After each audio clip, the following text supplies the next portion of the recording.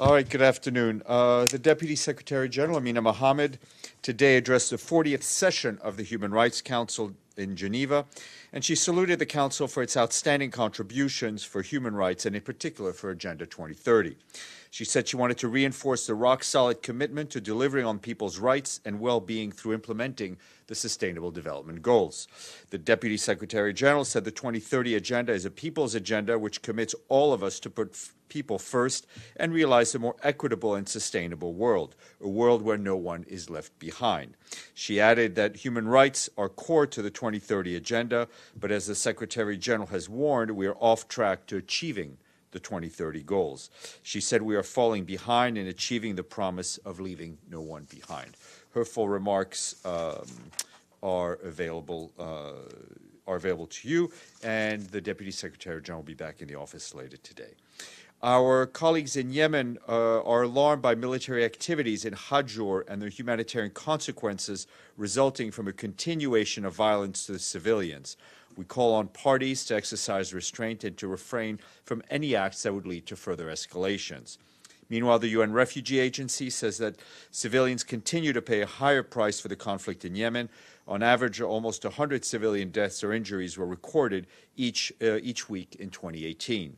According to the Civilian Impact Monitoring Report for this year, more than 4,800 civilian deaths and injuries were reported over the course of the year, resulting in an average of 93 civilian casualties per week. And today, the UN and the Syrian Arab Red Crescent completed an interagency convoy delivering humanitarian assistance to meet urgent needs of 50,000 people in the Manbij area and surrounding areas in northwest Aleppo Governorate. A total of 37 trucks carried 862 metric tons of food and other items, education materials, nutritional, medical supplies that the Red Crescent will distribute in the coming days. Female-headed households, people living with disabilities, and those living in informal settlements, all considered particularly vulnerable, will be prioritized in the distribution. For the food supplies for 50,000 people are expected to the food supplies for 50,000 people are expected to last approximately 30 days, while the medical supplies will treat more than 80,000 people. Manbij and surrounding areas have witnessed periods of heightened hostilities and large-scale displacement throughout the Syrian crisis.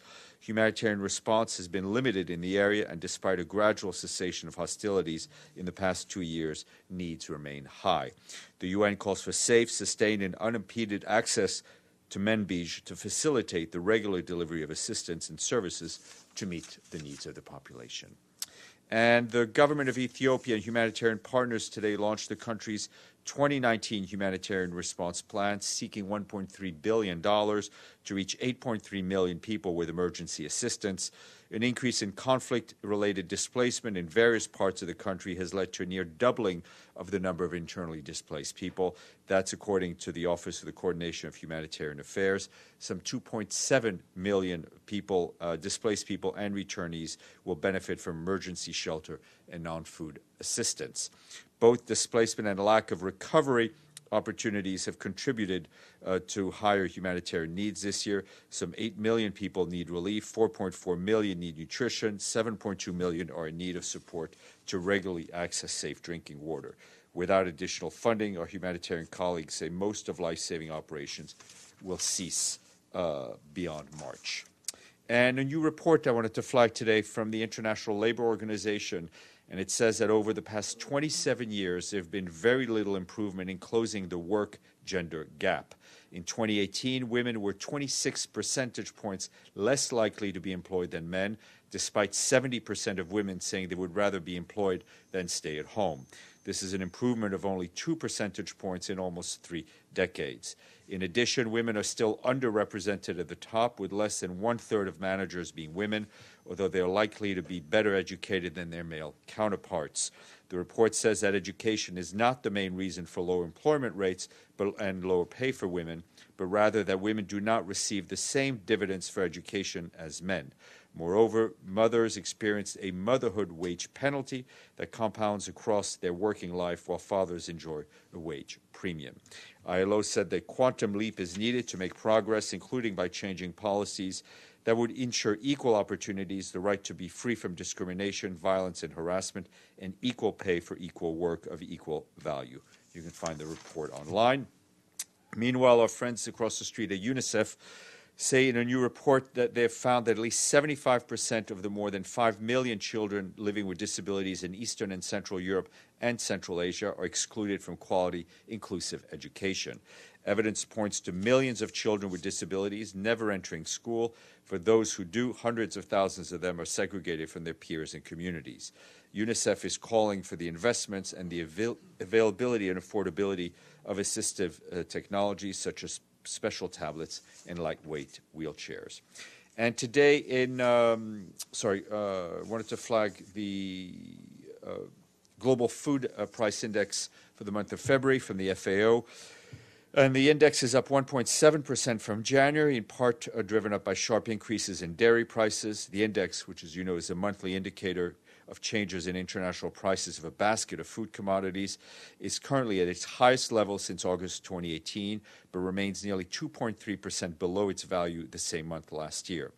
In its new cereal supply and demand brief, also published by FAO, lowered the world's 2018 cereal production estimate, reinforcing an overall year-on decrease in global cereal production. More information online. And today we are delighted that the UN Development Program is appointing Emmy-nominated television personality and award-winning author and internationally acclaimed food expert, Padma Lakshmi, as the new Goodwill Ambassador for UNDP. In her new role, she will mobilize support for the Sustainable Development Goals with a focus on fighting inequality, discrimination, and empowering the disenfranchised.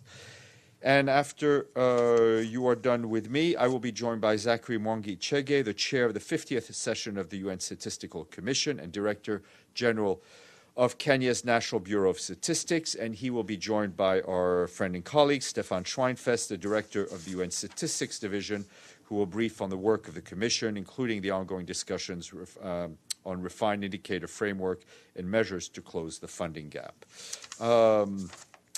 And tomorrow at 11 o'clock, there'll be a press conference by the president of the PGA, which I assume Monica has already told you about. Khalas. Yes, sir. Thank you, Mr. Stephane.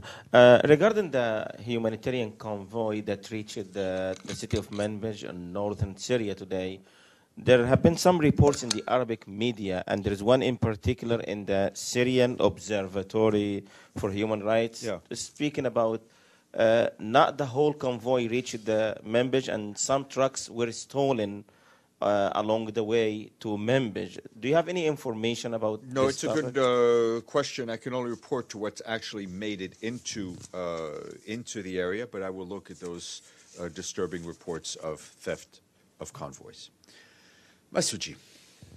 Thank you, Stephane. Stephane, can you tell us, so when will the Secretary General, I know he's monitoring the situation in the Indo-Pak subcontinent.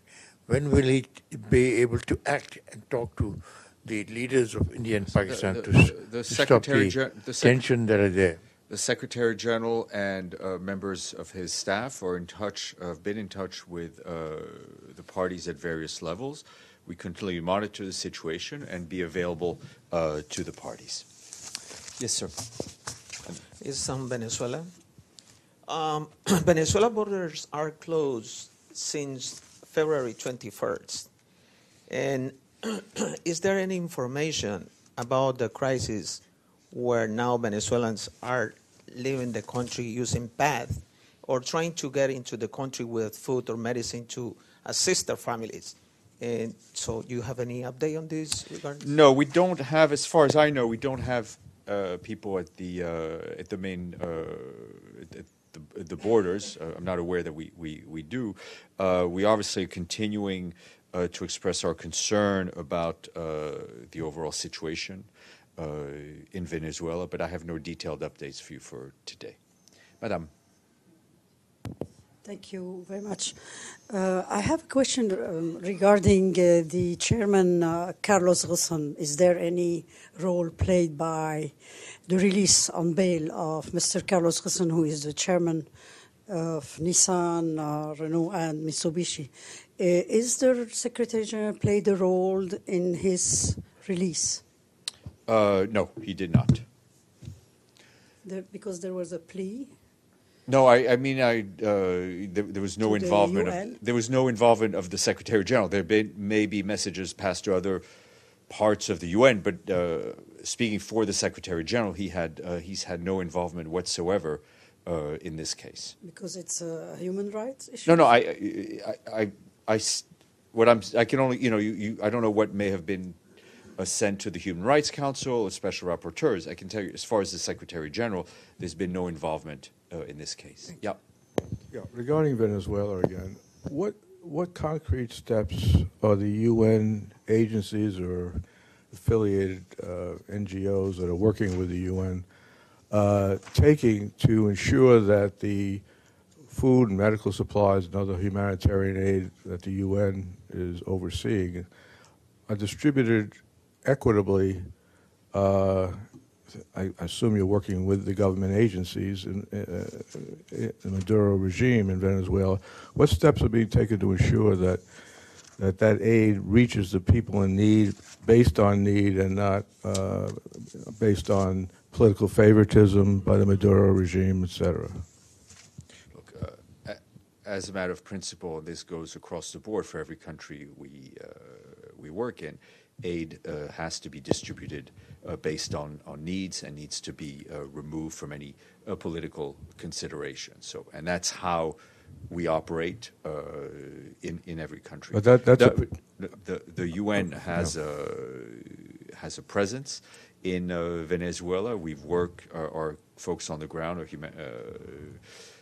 whether it's UNICEF or the health organization, work in partnership with the government, and what programs are run by the UN are done in full, in keeping with the humanitarian principles. I cannot speak to aid that may or may not be distributed outside other channels or programs that are run through other channels, but I can only speak to what the UN is doing.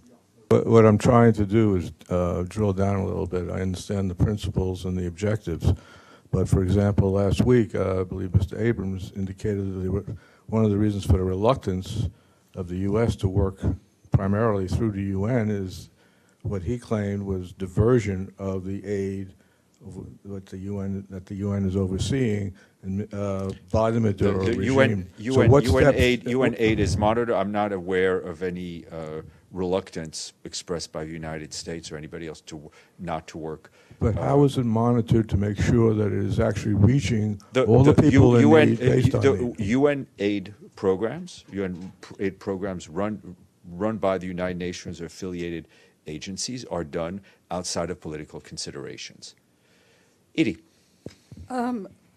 Two questions. First, is there any update from Martin Griffiths on talks or what might be happening on the redeployment forces from Hodeidah? Nothing to announce. He and his team were in Muscat today in Oman. They are now, I think, on their way back to Jordan. The discussions are continuing to be had. I think we are as eager as you and as eager as the people of Hodeidah and Yemen to move forward, but we have nothing to announce. And does the Secretary General have any comment on the expulsion from Venezuela of the German ambassador who greeted opposition leader Juan Guaido at the airport, and an American freelance journalist? No, on the journalists, I think we expressed our principal position yesterday on the issue of ambassadors. That's a bilateral issue between Venezuela and Germany. Yes, sir. Thank you, Stephane. I want to know if you have any new statements regarding the education camps in China, and also since next week is going to be the 60th anniversary for the Tibetan uprising, whether you have any comment on that. No, I do not, and I would refer you to the comments made by the High Commissioner for Human Rights, I think, yesterday in Geneva. Yes, Masoud. Okay. Thank you, Stephane.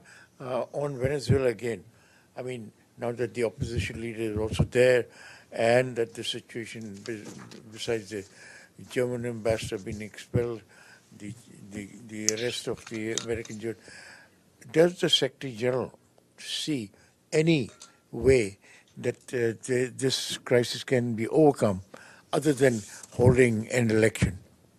Is there any the way the current crisis can be overcome is through political dialogue. All right, I thank you, and I will get our guests.